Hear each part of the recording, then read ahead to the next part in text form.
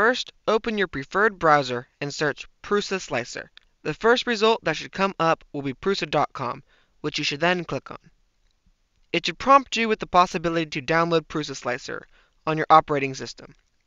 In this case, we will be downloading the Windows version of Prusa Slicer. It will then download the exe file, which you should then click on. You probably will need to allow Prusa access to your browser, PC, or laptop. Now, it should install Prusa Slicer.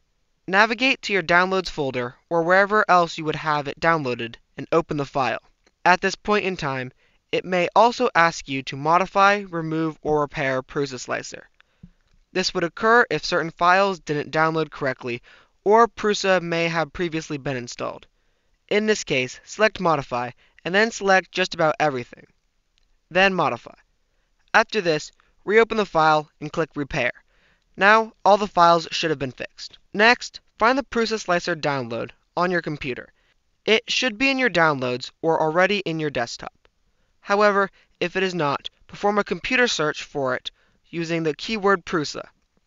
The file will be called Prusa Slicer and then the version number. Once it is opened, select the original Prusa Mini and Mini Plus, as this is the main printer used in Dtech. Select the 0.4mm nozzle for the printer and click Next until it prompts you to finish. Now, Prusa Slicer should launch on your computer. Simply drag the STL file of the 3D model you would like to print.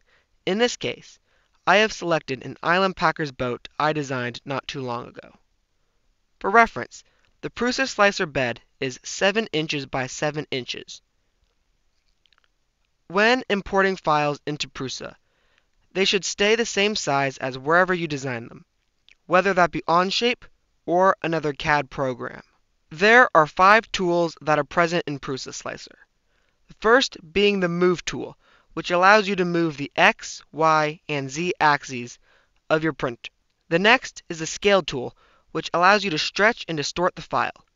If you simply want to scale all axes evenly, use the orange cubes present at each corner. The third tool is the Rotate tool, which allows you to rotate any one of the axes. This is particularly useful for when a print is abnormally large and may run close to the edges of the print bed. The model can be rotated to set diagonally on the bed, which will prevent the print from bowing and cut down on the print time. The Place on Face tool will scan the STL file for any possible face to change how it is set upon the print bed. The last tool is the Cut tool, which can cut the STL file. If the STL file shows up blue on the print bed, that means there is an error and the print will exceed the boundaries of the printer.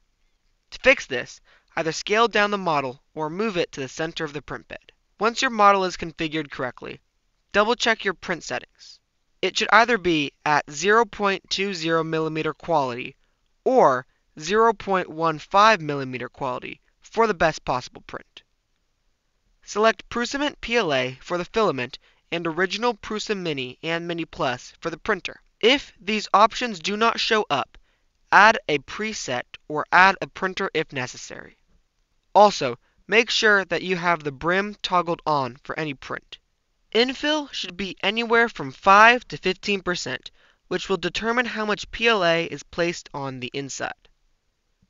Supports can be used to support an overhang section of the print. The option Supports on Build Plate Only will only build supports on the bed of the printer. The option for Supports Everywhere will provide supports for anywhere an overhang is present. And the option for Support Enforcers Only will create supports to enforce your build.